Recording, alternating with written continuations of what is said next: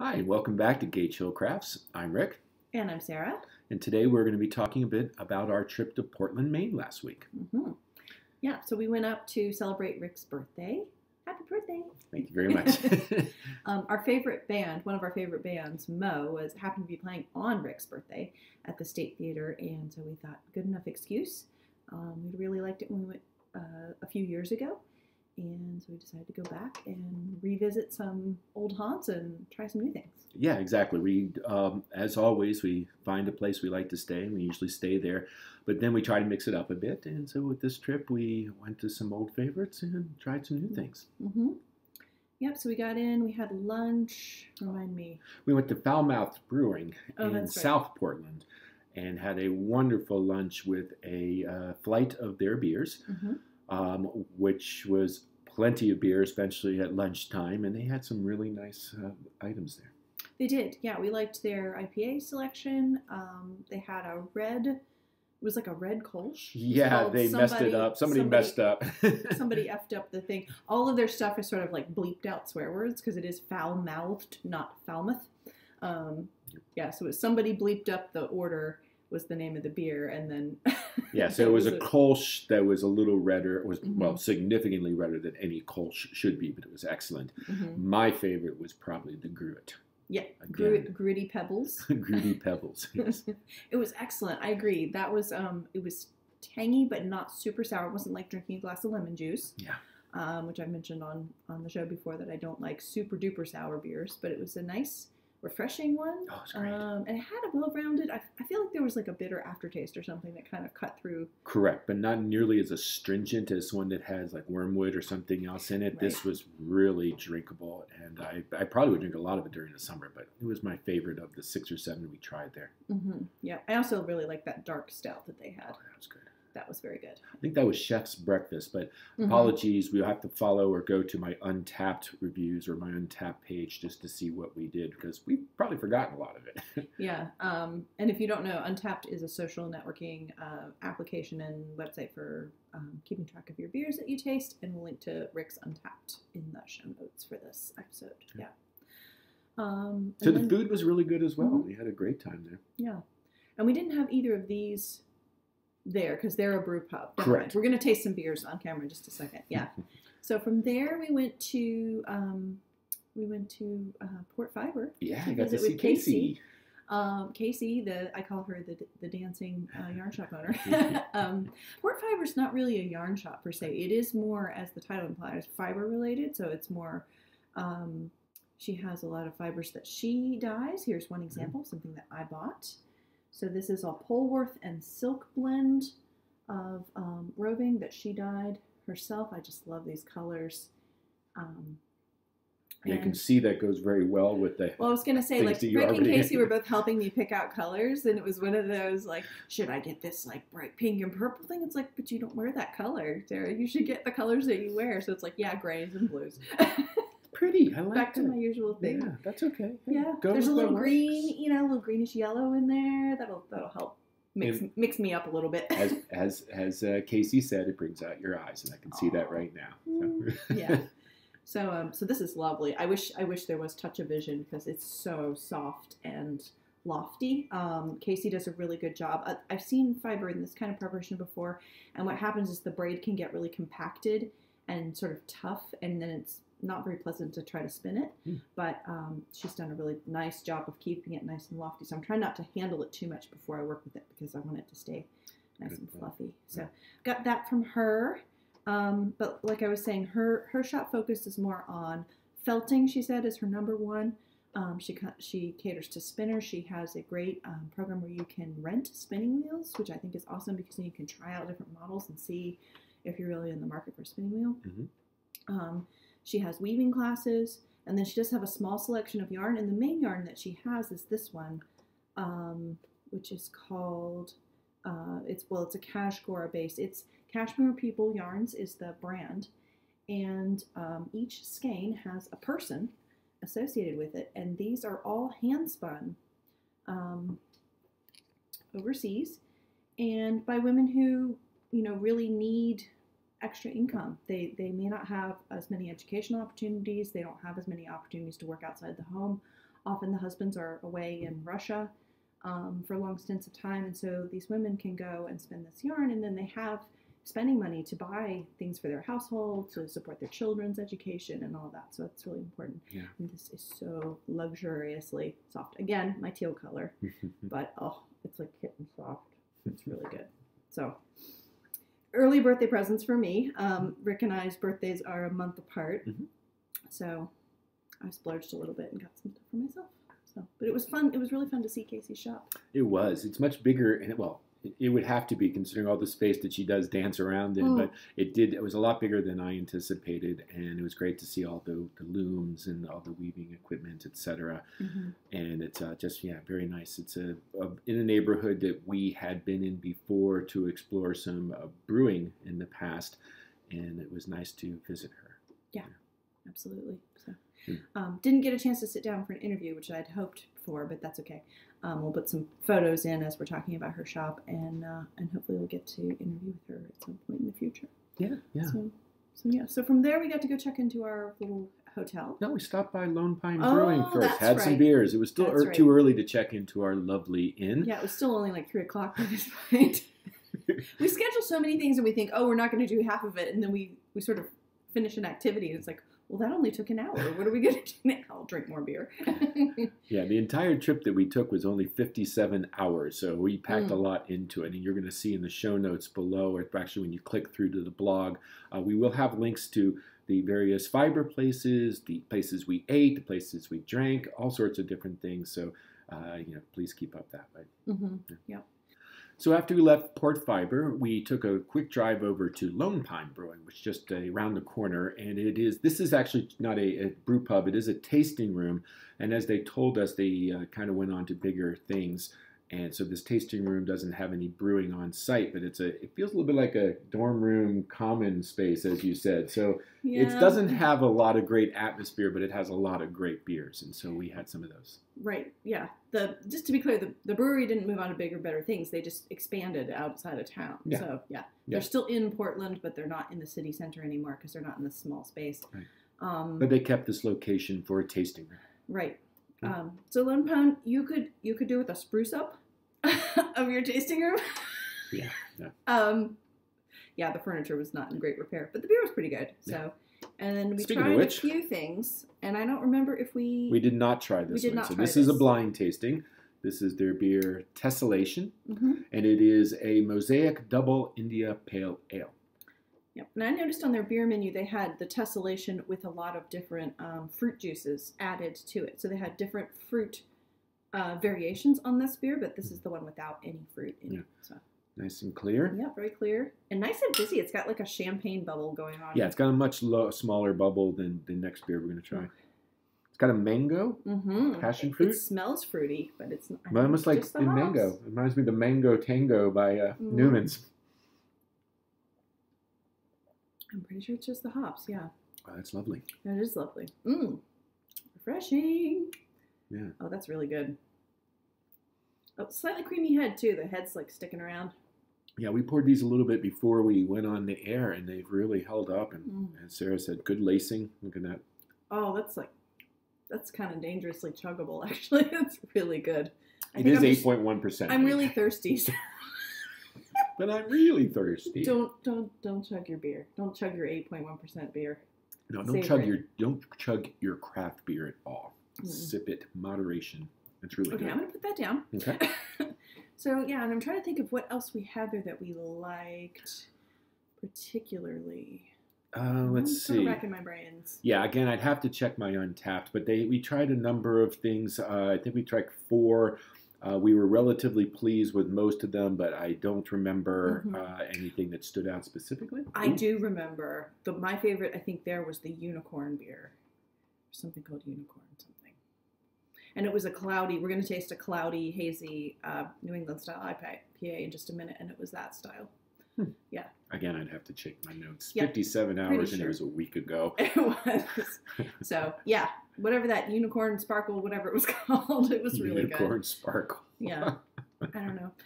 It was Anyway, cool. good It was beers. a cool vibe. I mean, I hate to rag on places, but yeah, they do need to fix up their furniture. But it was a cool vibe. There was a group in there, and one of the people had a little dog with them, and the dog was going around getting pets. And, yeah, and they had it was water like a set chill. up for animals, and as she said, it was like some broken. It felt like a lot of broken leather chairs and things like that. But it started to pick up.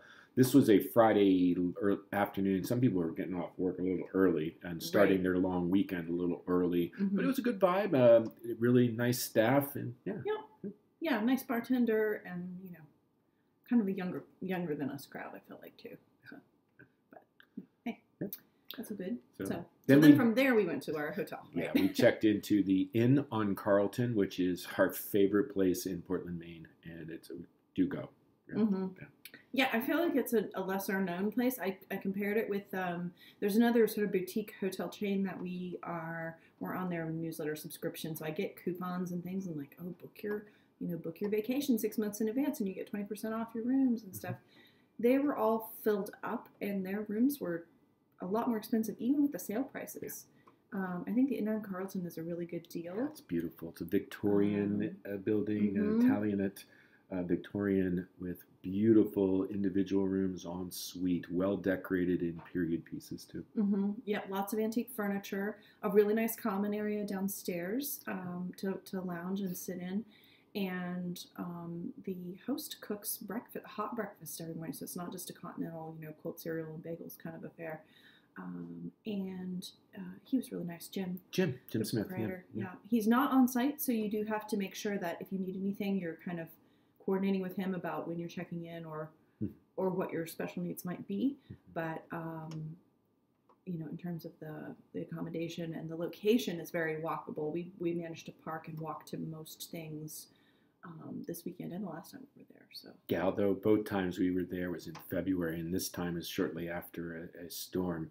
That is probably the only complaint I had about this trip, is that the sidewalks weren't very well maintained. We spent a lot of our time walking in bike lanes and in the middle of the road just to avoid the very, very slippery sidewalks. yeah, thick ice that had accumulated because people weren't shoveling, and so of course when it melts and it condenses down into ice. Come on, Portland, get with it. Shovel your sidewalks when it's snow, and then we won't have this problem. Okay. Yeah, I mean, for a town that's mostly built on tourism, I'm not sure who's responsible for that. It seems to me that ultimately, maybe it's both the town and the people, the property owners. owners. But it was quite treacherous in some places. There were definitely times where I even told you, I said I'd rather get hit by a car than fall and hit my head on the sidewalk. So. Yeah, you might have a I'm gonna chance walk with in the the car. road. I'm gonna walk in the road. Yeah. Hope they see me. Yeah. Anyway, so the inn was great, and then we went to a new restaurant that you had found. How did you find it? Did you just mapping stuff? Yeah, and you'll see that on the blog post there is a map again of the places we've been, not only on this trip but on a previous trip. I have a tendency to kind of open maps and look around and then click on things and see what's in Google and see what's in their own websites. I don't often go to things like Yelp or TripAdvisor. I just, I get the comment sections in those are just, they're confusing. And I don't always think that they're accurate. I mean, if you do go to any of the sites, throw away all the 1 stars, throw away all the 5 stars, and look in the 3 and 4. And if you get enough of those, you'll be happy. But no, I guess I do a virtual tour. I plop down and, what's in this neighborhood? Oh, okay, here's a good restaurant. This gets good reviews. Let's consider that. And then we have a group of considered places in each one of the little neighborhoods, and then we can decide there. Right. But this was a new to me and completely kind of a guess as to whether or not it'd be any good. The reviews look good, and we were pleased. Yeah, well, anything farm to table is kind of like a light bulb thing. It's like, ooh, okay, at least the ingredients are going to be like regional and fresh. Yeah. And when you're working with fresh ingredients, when you're cooking, I'd say that's 80% of the battle right there. If you can just not mess it up, just kind of cook it gently and not mess it up, then it's going to taste really good. Yeah. Oh my God, the food was so good. So the place is named, priced. Extremely reasonably priced. It's a bistro called Isa, I-S-A, and again, we'll have the link to them in the show notes. And it was a small little bistro. It had very much a French kind of feel. Small table, seemed to cater to couples. There were a lot of two tops. And we just had a fabulous, fabulous time. Yeah, unfortunately on Friday evening I was not feeling very well, and so my body was telling me don't drink alcohol. So I ended up with hot tea for dinner, but the cocktails kept coming by our table, and I kept sort of drooling like, oh, I really want one of those. That looked really good. Well, the teas even, they made their own tea bags, so they made their own blends of teas, and Sarah really liked the one she had. It was a green tea. It was supposed to have licorice in it, but it wasn't overwhelmingly licorice. Yeah, ginger licorice. Yeah, it was really nice. And they had a decent beer selection and mostly local beers. Yeah. I had an Austin Street IPA, and it was excellent. It went very well with my bolognese. Oh, God. And the food there was amazing. And not overwhelming portions, but just so good. Everything kind of melt in your mouth. Unctuous, delicious. Not overwhelmingly heavy, but certainly nice and satisfying. Right. You had the rabbit. I had the bolognese. Rabbit over the homemade pasta still. Oh, that was really good. Mine was like a stewed rabbit in tomato sauce, and bolognese, and I had French silk pie for dessert with a homemade ice cream as well, which was almost like marshmallow. It was so thick, like it was kind of melting on my plate, but all it did was sort of change shape. It didn't like completely melt because it was so rich. Yeah, it was good. It was amazing. Well, and after our very long day at that point, we just decided to kind of walk back and have a quiet evening back at the hotel and get a fresh start. Yep. So the next morning we had our catered breakfast at the hotel. That was nice. We had pecan waffles, which are one of my favorites. And then we headed out to the museum, the Portland Museum of Art, which we didn't really have expectations going there except get out of the cold and go get some culture, but surprisingly rich depth of collection. It was quite busy too. I was surprised. We queued up for a bit to get in. It was a reasonable admission fee, and they had a special thing going on where they were doing flower arrangements that were inspired by various pieces of art. So you would go into each individual rooms, and then you might see a flower arrangement that was meant as to be an inspiration from a piece of artwork, and it was really a clever way to do that. Yeah, Portland in Bloom. That was very cool to see how each flower arranging company, I think they had free range to do whatever they wanted with their arrangements. That was really neat. They had some art of the Caribbean, which was a special exhibition that they were doing. That was really cool, and I really liked the photography. Oh, right. And I'm blanking on his name, Richard Avenden. Yes, which was pretty cool. He had shot a lot of very famous people, including politicians, actors, people from the art world, but got them in some really unconventional poses and some very candid photography, which was great to see. The Duke and Duchess of York. They had Humphrey Bogart. Windsor.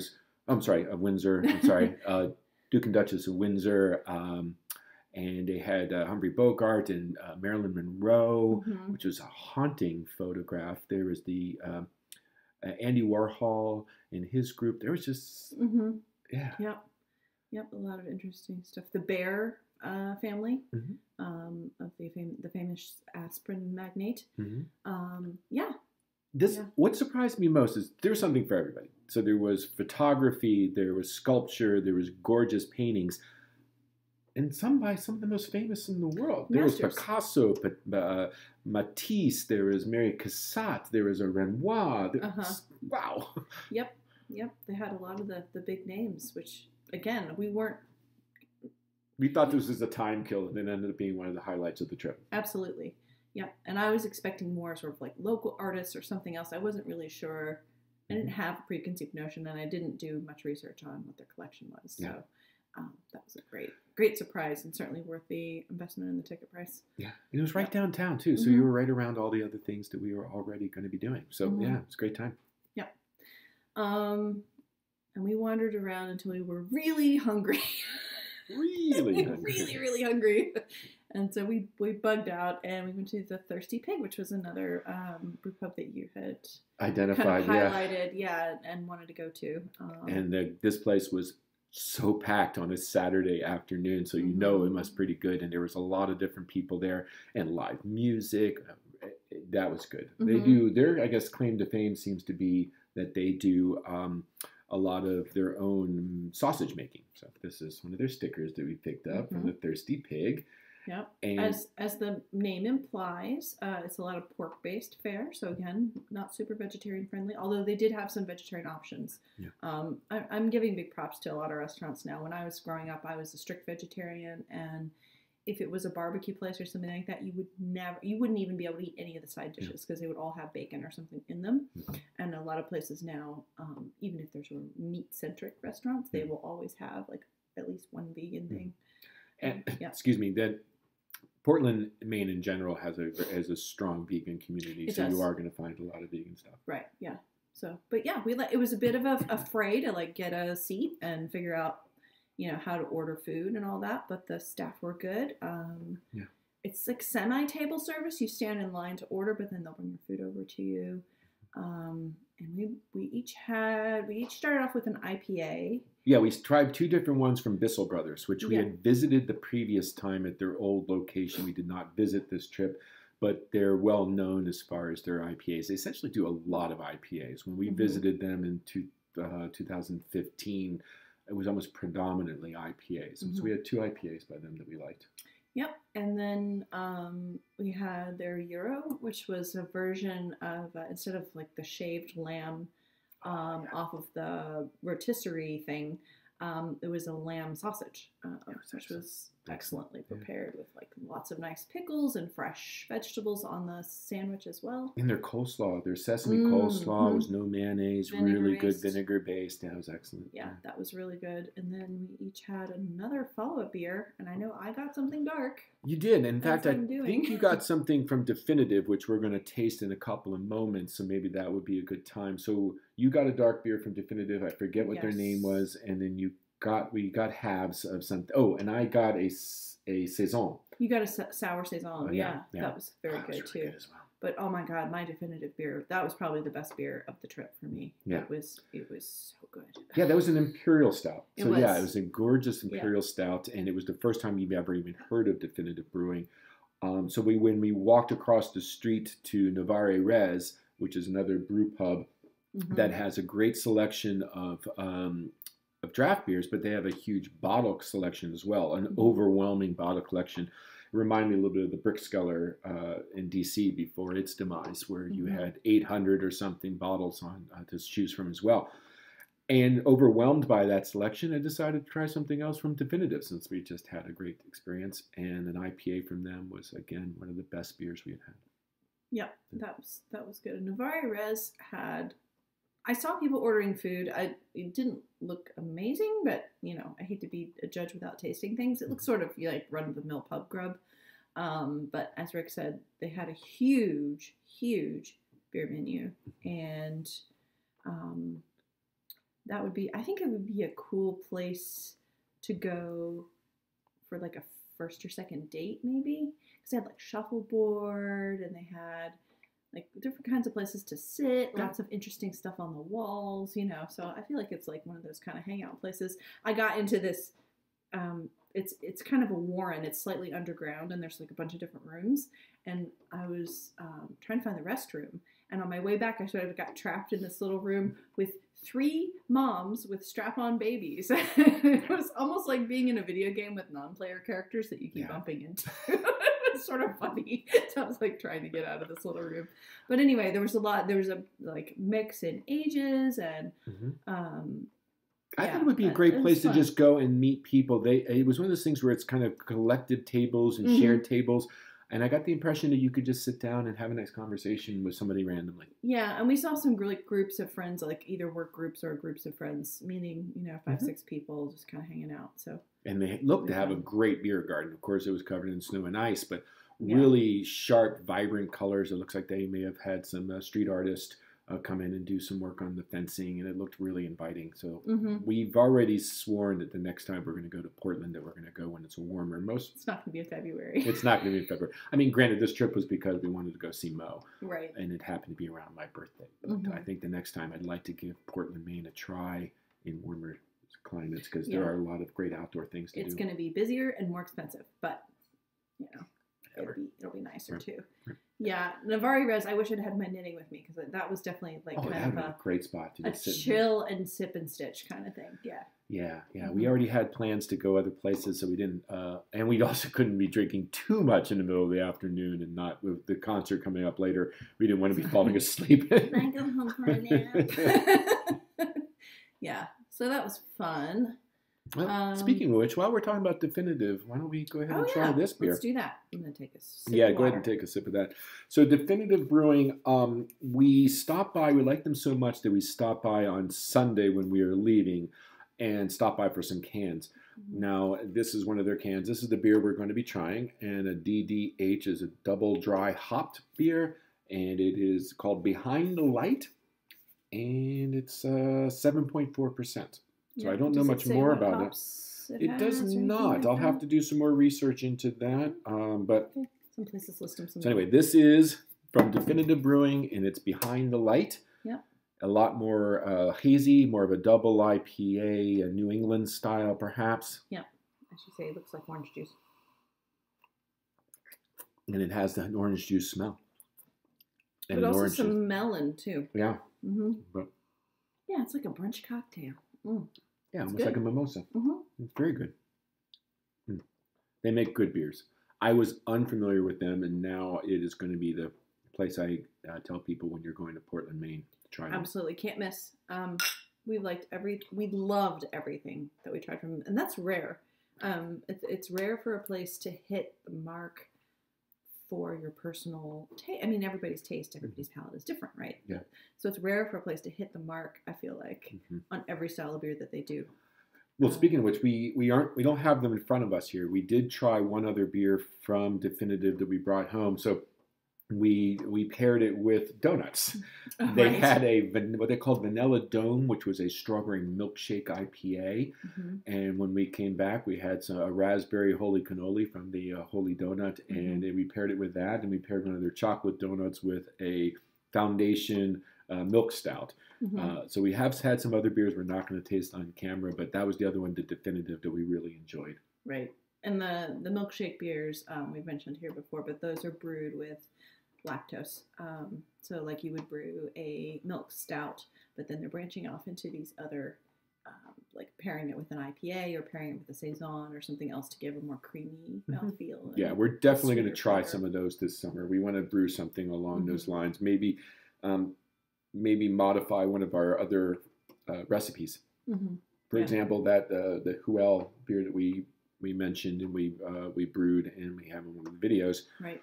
That would lend itself very well to a milkshake style beer because it had that melon and strawberry kind of nose from the hops. Make a creamsicle beer, right? Yeah. Yummy. That seems to be what a lot of people are doing with that. Right. And I like the style a lot. Yeah. Beer trends come and go, and styles, come in and go out. And it's nice to, when you discover a hot trend, then you're like, yeah, I can really get behind this. So yeah, Definitive Brewing, I would absolutely recommend them. I want to briefly touch on what you said about about beers that end up being kind of trendy.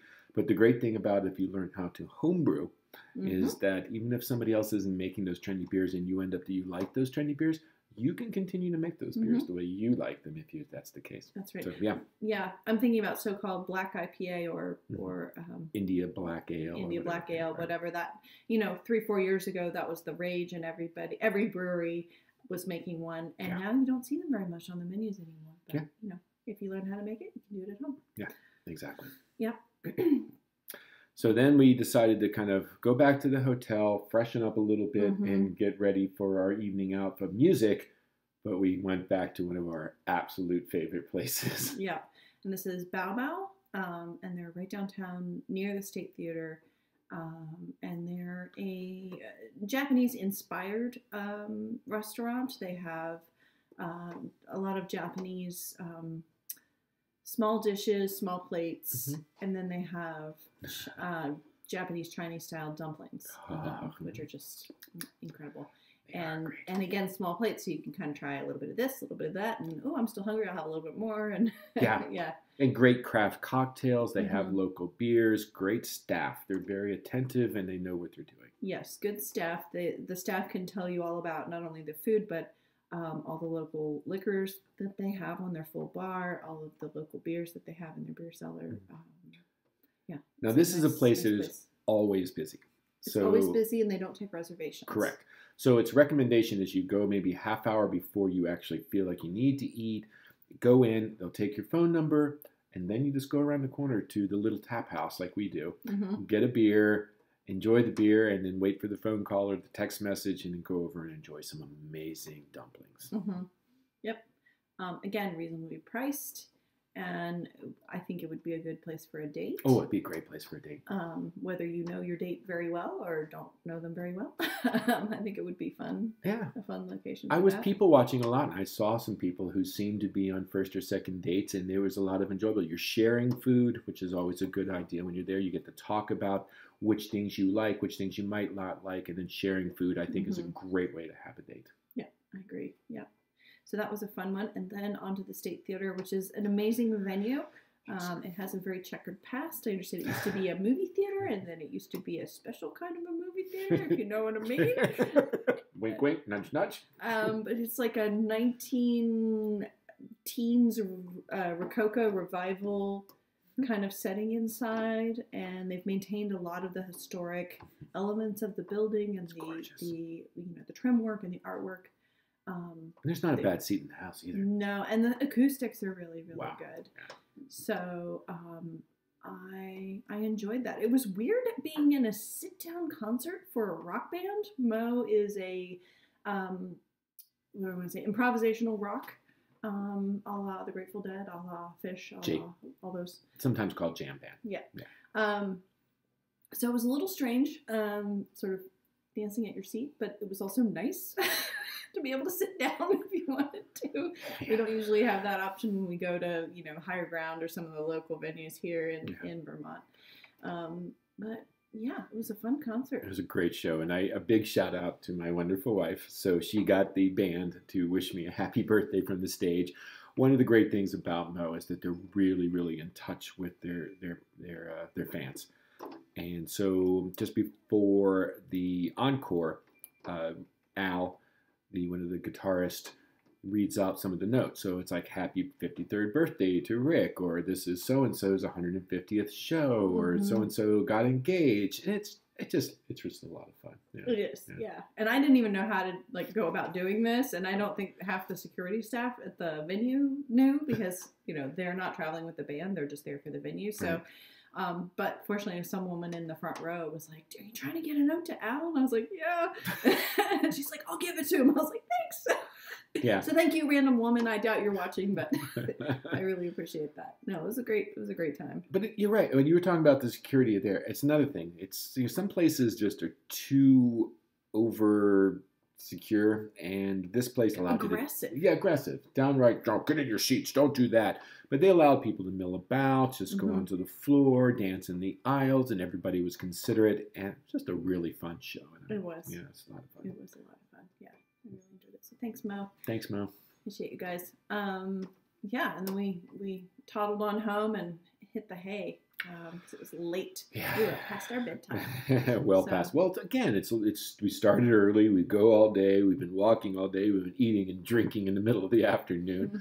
Cut us some slack. Yeah, we did well. I'm old. We stayed through the encore. It was all good. We did.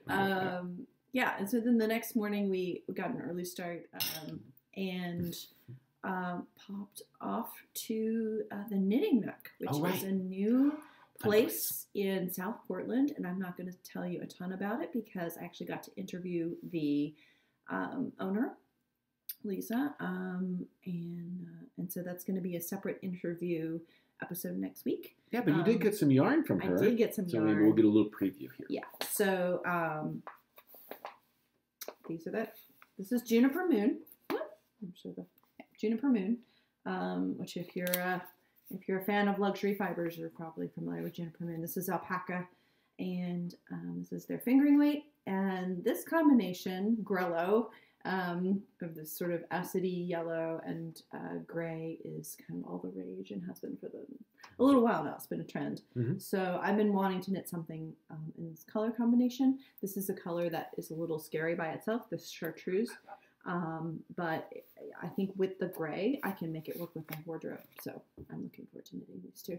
And if you are visiting Portland, I highly recommend checking out the Knitting Nook. Lisa is a very sweet person. It's a cafe / knitting shop. It was so inviting. It is super inviting and comfy. So half of it's cafe. You can go in and get a hot or cold beverage. She has a liquor license, so you can get a glass of wine or a glass cheese of beer. plates that she was putting out with local cheeses and sandwiches. All kinds of stuff that she makes there. And then, of course, knitting. They have a lot of workshops that they're doing. So check it out. And if you're, cruising through, they do have Maine yarns, so you can get a souvenir or skein to take home with you. But yeah, we really enjoyed it. And we met some other knitters who happened to come in during the interview session that were from the area, and we're just friends meeting up. And they were really nice too. So. Well, and that's what I meant about it. Was very inviting. There's I know there's some folks that are feeling that sometimes that their local knitting store might not feel as welcoming. Lisa does a very good job of doing that, and we had a fabulous time. Not only meeting her, but meeting some of her customers. And they were so friendly and inviting and welcoming. I'm not a knitter, but I'm certainly kind of gregarious and outgoing, and they were just so welcoming, had so many questions for me. It wasn't just ignore, that's the knitter's spouse. They were engaging to me, and I really appreciated that. Yeah. And I feel like it's a place that you could go with your current project and just chill for an afternoon and not feel pressured to leave or to do anything in particular. Just hang out and enjoy the space. So. And the space is light and very airy and very welcoming. And I think it's a good place to do your knitting. It's got good lighting. Absolutely. It does. Yep. And it's in a neighborhood. So, again, you don't feel like you're a tourist on Main Street when you're there. You feel like you're kind of one of the group. It is off the beaten path as far as Portland, Maine proper. It is in South Portland, but every place in that area is very approachable. It's very easy to get to. It is. Yeah. From our downtown, it was like a 10-minute drive. It looks on the map like it's very far away. It's not. It's not. Yeah, easy to get to. Plenty of street parking. Very accessible. So and maybe go and, like I said, have something there, and then maybe stop by the Foul Mouth Brewing on your way back, which is also a South Portland. There you go. There you go. Make do a little tour. Cool. Yeah. So we did that, and then we did our ritual visit to Holy Donut, of course, and that was overwhelming, but good. The staff do a good job of moving the line through and getting everybody in and out of there pretty efficiently. Yeah, this is a very popular place that they've learned how to make sure that it works very smoothly for everybody. So they expect you to they give you the tutorial, they give you the rundown, which is be ready, start with how many you're going to have, and then be prepared to kind of tell people what you want. And they do a great job also of suggestions and things like that. So we put together a half dozen of some of the most amazing potato donuts ever. Yeah, they're very dense. They're very rich potato donuts, but we liked them. And they did pair really well with our beers. That was kind of an impromptu. Nobody felt like cooking after a 4-hour drive back home after a long weekend. So we just ended up having donuts and beer. Which started off as a joke, but then it was perfect. So we had that Vanilla Dome, which was the strawberry milkshake beer, paired very well, as I said, with the raspberry holy cannoli. And then we had a dark chocolate sea salt caramel donut. No caramel, just sea salt and chocolate. Sea salt and chocolate. And that paired very well with the milk stout from Foundation. It did. It was a brilliant stroke of genius on your part. Oh, no, it was a team effort. Team effort. Don't put it all on me. Hey, I ate my half. That's so true. It's okay. Me too. Yeah.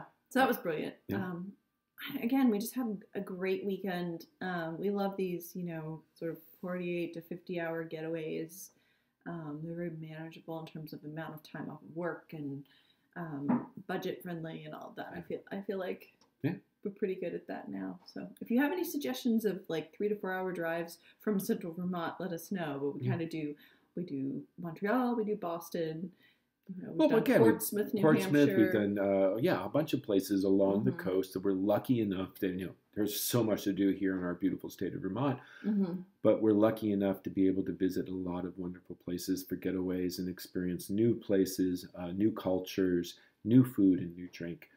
And that was it. So the last place we stopped on our way out is again to kind of fill up on some cans on beer. So there's this little industrial center that we had been to before, which is where Foundation Brewing, where Bissell Brothers used to be. And in just this little complex, you can park once, and you can get you can get Foundation Brewing, you can get Austin Street Brewing, you can get Definitive Brewing, you can get, I'm sure I'm blanking out, there's a distillery that happened to be closed on Sunday, but if you're looking for kind of a one-stop place to get your cans and things and your growlers filled, that's the place to go. Yeah, it's almost like an incubator just for breweries. Yeah.